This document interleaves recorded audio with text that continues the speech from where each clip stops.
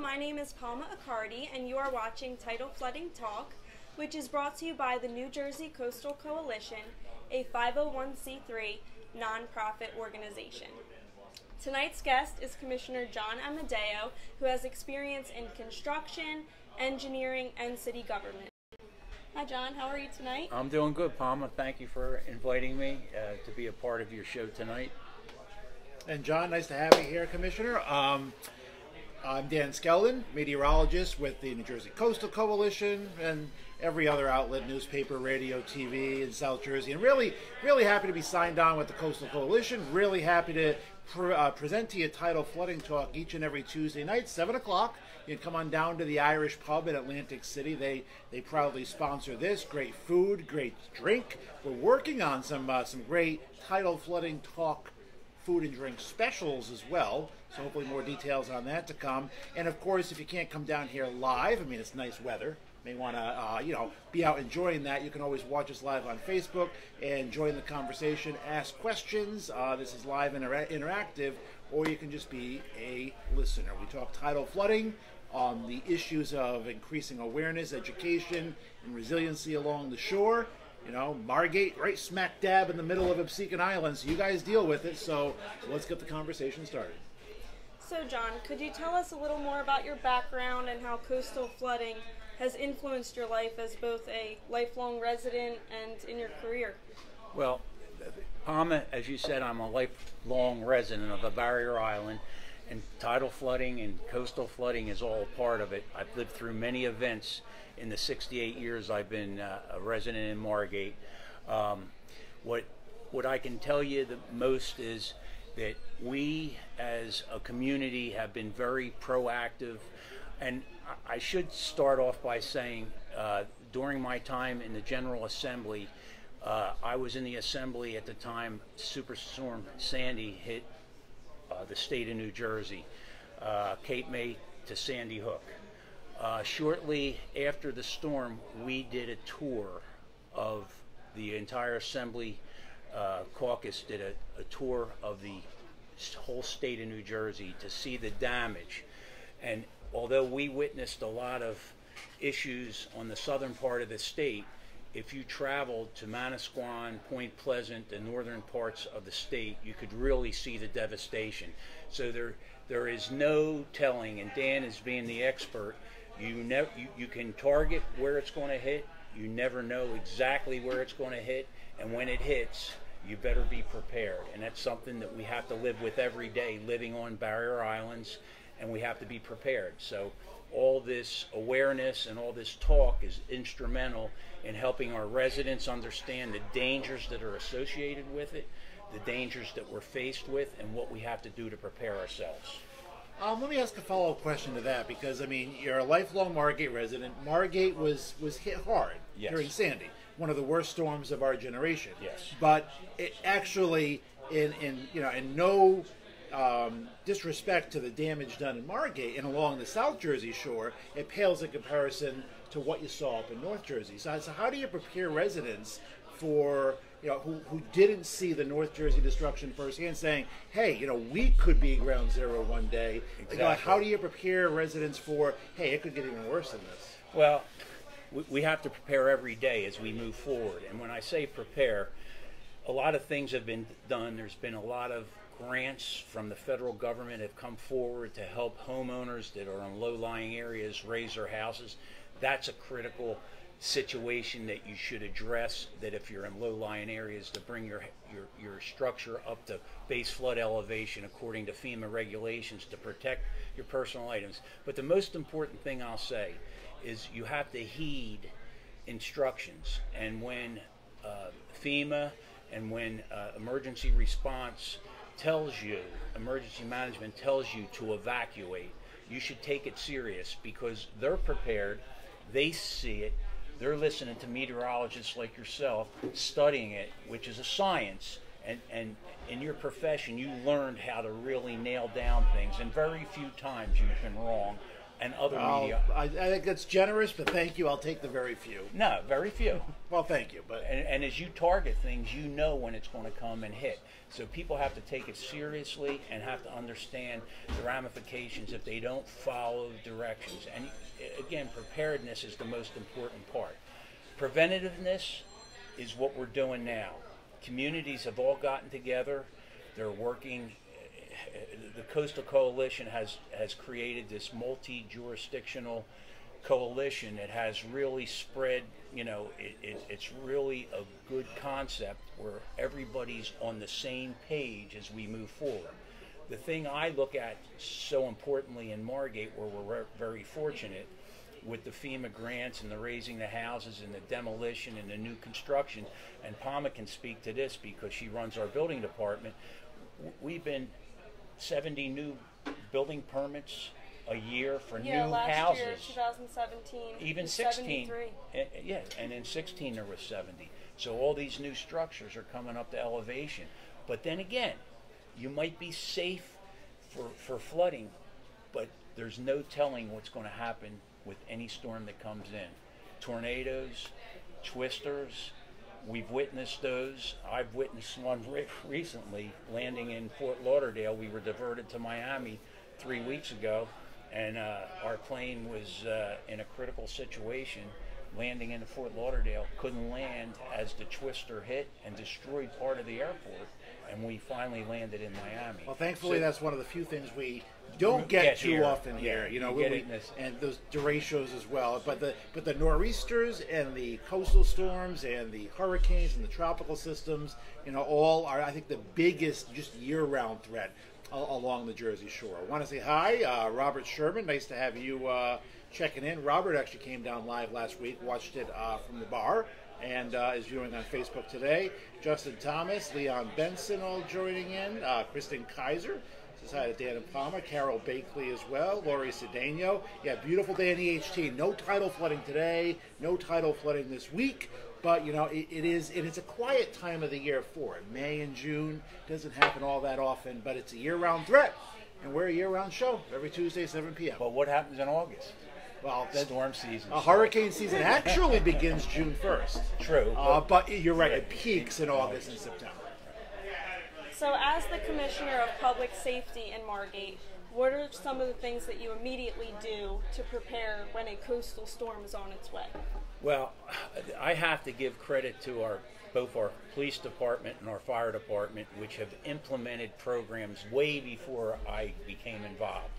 And they sort of have it down to a science as to what they exactly do, the roads we block. We know where the flooding issues are in Margate. We try to keep the cars and the residents out of those areas. We put barriers. We have 5 of those what we call high wheel military vehicles that are monster trucks that we park on the streets, block pedestrians and block vehicular traffic from entering those areas. And again, our emergency management team, we get together at the police department.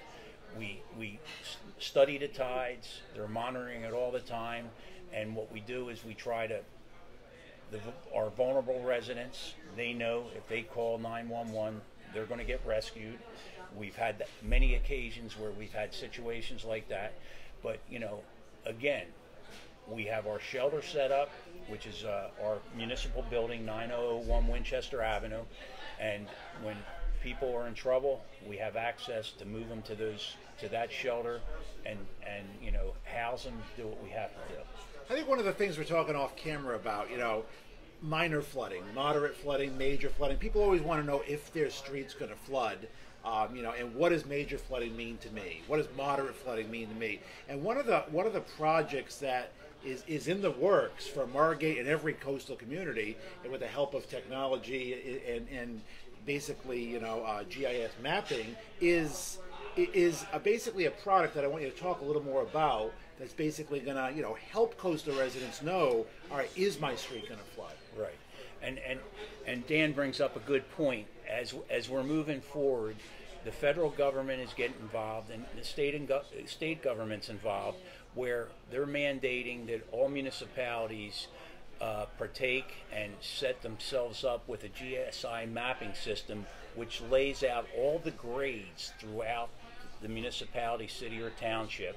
It also is going to, in our situation, we're going to have all our infrastructure, our storm sewer, our sewer, and our water system, and even our gas system will all be mapped out in this GIS system that we'll have CDs of that we can plug into the computer, and if there's not only flooding or we're going to know that an approaching storm is, we can look at the vulnerable areas.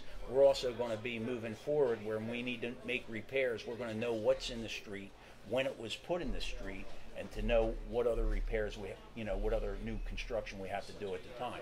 So again, that's the federal government and the state government working together to improve and create safety for our people, our residents. And actually, the New Jersey Coastal Coalition also working on something as well, where basically, it's in development, as they say. That's a technical, industry term. But some big advancements recently, and on that, where every coastal town is going to basically have a map saying, all right, minor floods here, moderate floods here. Right. It basically, you can just pull something out and say, okay, my street's going to flood or not. Because if you watch newscasts or weathercasts now, sometimes it's tough to determine, all right, is my street going to flood? Yes. Right. Exactly. So technology's helping out. It's nice to see governments working together and helping out. And of course, New Jersey Coastal Coalition doing it free of charge for you. I mean, it's one of the things we want to do is increase awareness and the understanding and resiliency and living with tidal flooding, which is becoming, an increasing way of life along the Jersey Shore. We're not going to get away from it. That's right. Now, Margate is considered a Class 5 community in the CRS program, which saves homeowners 25% on their flood insurance every year. Could you tell us more about this? Well, the CRS community rating system is a system in which, as you progress and elevate houses, you add to the rating, and it's a lot of bureaucratic paperwork. And we go through it every year, and in fact we have hired a consultant, a gentleman that helps us get through the paperwork side of the CRS, and we submit it to FEMA for their approval. And Palma mentioned it. Right now the city of Margate has a rating of 5, and it translates across our municipality, 2,600 homes, that every homeowner receives a 25% reduction in their flood insurance. So, naturally houses that are built to the base flood elevation of 11, get a reduced rate because they've already reached that. But it also helps the people that have mortgages and are forced because of their mortgage to have flood insurance. They're also receiving that 25% rate decrease. So it's a benefit to the whole community. And Mark, our building department, I got to give accolades to where the work comes from. Our building department, our staff there, Palma being our department, in charge of the office of the building department. Everything we do, we try to achieve marks with the community rating system, and that helps everybody across the board. So it's really a great program, and we work hard at it. There's no question about it. Again, the Coastal Coalition's been very heavily involved with it. They're supportive. Their meetings monthly, they discuss it. Their outreach is educating our residents, educating other communities, and it's spreading. So it's great work for the people that have started this whole process. Let me ask it won't be a controversial question, but it will be on a controversial topic. Margate was in the news with the dunes, which we're not going to talk about. We can talk about it. Because, that's a whole separate issue. However, you guys are right. Regardless of how the dunes case played out, tidal flooding more often than not comes from the bay. Sure. So what is Margate doing, and what can Margate continue to do, and other coastal communities for that matter, to combat the flooding along the bay? I mean, you guys have the great system of bulkheads. Great question. Right. So, great question. I'll let you answer away, because I'm sure it's a popular topic it in is. Margate. It is, and you hit the nail on the head that our majority of flooding comes from the bay. But let's understand one thing. A bulkhead is a protective structure. It doesn't prevent water from coming through. So you're still, with a bulkhead, you're protecting the structure upland of the bay. But water, we've raised the elevation by ordinance. We created a new, our bulkheads are all at elevation 9 on the bay. That's to prevent the velocity and the wind from pushing masses of water over.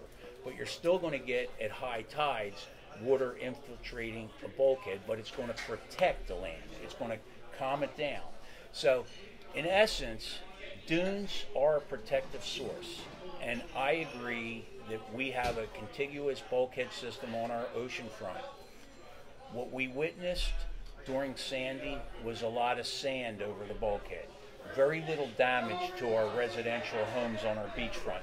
I think Palma could tell you there was probably 5 building permits, 7 building permits for actual damage pulled, for actual damage for oceanfront, beachfront homes. With that said, we have added protection now. Throughout the fight, we always never wanted dunes because we felt we had the protection there. But as we move forward and we see the purpose of the dune being a contiguous structure from the tip of Atlantic City at the inlet to Longport, I think it's going to be a benefit in the future. For the people that didn't want dunes, it's equally people wanted dunes. You know, the vote when it went for referendum was a 65 margin vote. It won by 65 voters. So that tells you it's sort of a double-edged sword. There's equal people that wanted it and equal people that didn't want it. I've sat in meetings where we had elderly residents that lived not on the beach block, but lived between Atlantic and Ventnor Avenue that were so ecstatic and happy that now that they have dunes, they feel a comfort level of protection. Right. So we have to look at the big picture. And the big picture was, when it was presented to us, we always knew, because of our drainage system from the center of Atlantic Avenue always drained towards the ocean. We had an archaic system where we dug out the scuppers, relieved the massive water that built on our street ends from Atlantic Avenue to the bulkhead, let the water out, pushed the sand back into the trench, and everybody was happy. There were residents that had owned houses for 30, 40 years that had to wear boots whenever it rained when they walked out of their house because they had 6, 8, 10 inches of water in the street. Those issues will disappear with the design of the system that the Army Corps designed. Good. So the flooding will reside, and we're going to live with outfalls, which upsets a lot of people, especially when you look at them, right? Which I see them every day. No, I mean, aesthetic is something. I mean, you like to maintain a nice look at the shore. We've had it. Right. We've always had a great, clean, no mechanical structures on our beach, and now we're going to have to live with 5 mechanical structures. And it's a fact of life. It was court mandated, and that's how it ended up. So that's talking about the dunes a little bit, Dan. And I appreciate that. And you know, regardless of the battle, I mean, Margate has the same, and the residents and the representatives of Margate have the same goal as every single coastal town: is to protect your town, do in the best interest of your town, prevent tidal flooding, or at least do whatever you can to limit tidal flooding and make life more, you know, enjoyable and less disruptive for your residents. So I mean, you guys definitely care about, you know, your town, which is great. And I mean, I know a lot of debate went into this, but it's all good debate because I think you come out ahead in the end. So thank you for your efforts. Now, I do want to say, if you're watching live on Facebook, you can send in your questions. I want to make sure we're checking our questions. Did anyone ask? Yeah, Joe actually wanted to ask about the dune situation in Margate, so asked and answered very well by Commissioner Amodeo. And you know, it's actually it's tough because, you know, May and June's kind of a quiet time of the year for tidal flooding. We're not getting nor'easters anymore, more often than not. We had a really bad Mother's Day storm back in May of like 2007 or 8. So nor'easters can happen in May, but they're kind of freak things. So May and June's kind of a quiet time for tidal flooding. But, you know, I think there's never a quiet time to talk about it. So we're using this quiet weather to raise awareness. But the prevailing winds in May and June are southeast. Yes. Which, the change of seasons move the sand in different directions. That's right. So we should start with the 4 northeasters we had in the month of March that pushed a lot of sand away, that had a major concern for a lot of our residents that more of the pipe of the one completed outfall was exposed. Now should diminish as the sand comes back. Correct? It should, theoretically. According to science, science, Army Corps science. That should theoretically work. You never know, there's a wild card here or there, but in theory, that's exactly what if it should doesn't, happen. I'm sure the Army Corps is in a lot of trouble. Now, I do want to ask, do you think outreach is one of the greater challenges when it comes to getting this information out there for your residents? Well, I believe outreach is a key component, and I think residents really will abide by the outreach and listen. And every home should have a preparedness program. I mean, the way I do it personally, I know that you have to be prepared for any storm. If you lose power, you should have a backpack with a first aid kit. You should have batteries. You should have additional flashlights. You should have candles. You should have lighters. You should have all the things necessary to be able to survive over a few days period. So I think the awareness, and I think just the people that lived through and visually saw the graphics on TV of the aftermath of Superstorm Sandy understand the severity, and don't take anything for granted. If it's being told on national TV to pack your bags and get off of a barrier island, you better follow through. Is there because I ask every guest this, because meteorologists and public safety, we have the same goal. If we say mandatory evacuation, in theory we want, and here's the theory thing again, we want 100% people gone, no one on the islands except first responders and the people that have to be there. Exactly. We know that that's never ever going to happen. I mean, even after Sandy, you might have some people who had to call 911 that they're going to leave, but there are still some people that, no matter what, I'm staying with my home. And I'll ask you, is there anything we can do, as an outreach through Tidal Flooding Talk, through public safety, through meteorology and media? Is there anything we can do to get that rate up? Because it's frustrating. Because you have days and days warning. What could happen if the worst case scenario pans out, and people are putting themselves and first responders in harm's way. So is there anything that you would suggest that we can do? I would as you were saying that, I was thinking of one thing that I know we didn't do in Margate, but I know it was done elsewhere, which is a good possibility, is that you set up busing and you have designated areas, because you always have a decent timeline. With what you're reporting when we need to be out of there. And to relieve the traffic, if you have buses set up and you have a central place for your seniors, the ones I worry about are our seniors. We're going to go. Right. I'm not going to stay there. I'm going to get a hotel room in Philly and live through the storm. But the bottom line is we've got to protect our seniors and our vulnerable residents, and we have to set up a situation so that we can get them off, because some have no family, some have no way of even driving and getting off the island. So that's something, that we'll look forward to in the future. In the event that we have a major or a catastrophic storm coming, we'll look in that direction. Justin Thomas, there's always a couple clever comments each week, right? Justin Thomas says, at least Lucy the elephant is elevated, so she's fine in storms. We worry about Lucy because Lucy's very important to the city of Margate, and we cherish Lucy. And it's one thing I witnessed when they moved it, and I witnessed when Arthur Henry did all the work on its sheet metal back in the 70s. She's still vulnerable, and we have to be very careful, and we have to take care of her, because we can't lose her. Right. And every structure, of course, in Margate, right? We want to take care of, we want to limit the flooding, we want to increase awareness, and like I said, that's what we're doing every Tuesday, 7 p.m., Irish Pub, Tidal Flooding Talk.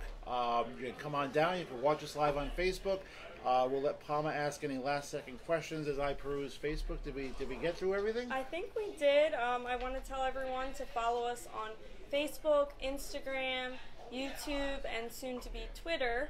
And a special thank you to our guest, Commissioner John Amodeo. And to say our thank you, we have an Irish Pub t-shirt from the Irish Pub and the Coalition. Thank you. Thanks for having me. And is there any last-second tidbits that we didn't discuss that you wanted to chat about? No, I think we really covered a lot of good information. Again, you're a wealth of knowledge, Dan. I've always admired, Dan. I've watched you when I went to the Galloway Parade, when you did your stand there. Remember the years Every you did year. that? Yeah, every year I've done and that. And we miss you. We need TV 40 back. As I told Dan when I was walking in the door, we need it back. TV 40 was 5 nights a week. Well, I did 5 nights a week. Tidal Flooding Talk, though, still on. We're here. 1 night a week. Maybe we'll expand that. Actually, we do have some pretty cool stuff coming up in the summer. We're going to take you to some lighthouses, East Point lighthouses, dealing with, some issues, as the Bay comes up on that. We're going to take you to some places where nature has reclaimed. So, in addition to every Tuesday at the Irish Pub. Now, I always put Palm on the spot because, again, she's the prepared one. I'm the just fly off the cuff guy and the ad lib guy. Our guest next week. I do know the guest for next week, and it's Jay Dilworth. He is the owner of a third-party inspection agency for building inspections, and he just won Building Inspector of the Year at the May conference. See how prepared she is? It's great. It's great. She's the prepared one, and Jay will be a great guest. Yeah. Yeah, Jay worked for John for some time too. And we have some great guests lined up throughout the spring and summer. So again, you can come on down here, have some food and drink with us afterwards, ask questions live afterwards, and some great conversation. We talk tidal flooding, but we talk other stuff too after the show is done. So we'll hopefully see you next Tuesday night. Thanks for being here, Commissioner. Appreciate it. Thank you, Dan. Thank you, John. Thank you, Palmer. See you back here soon.